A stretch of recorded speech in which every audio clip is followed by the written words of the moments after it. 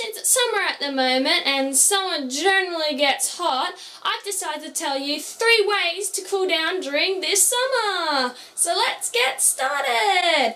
Number 1 is that over night time, put blankets or towels or something to block out the sun on your windows, and really basically anything, cracks and stuff coming from the inside.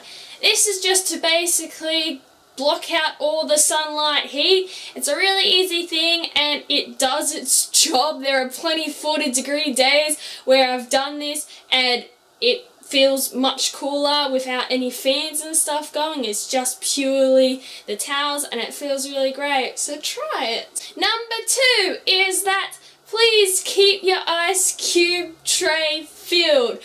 Yeah, it's kind of a pet peeve of mine that it kind of gets emptied and no one feels it. You gotta really just get on that, and maybe filled ice cream buckets with water and then freeze them if you have any pets like pet rabbits or even chickens or dogs and things, and then so they can just really have a cold place to cuddle up against. That's really mostly for your dogs than you, but yeah. Number 3 is to, of an afternoon, when obviously the sun gets darker, so around about 7:38 since it's summer, is for you to actually open your window so the afternoon breeze just breezes through your house. So it's really easy.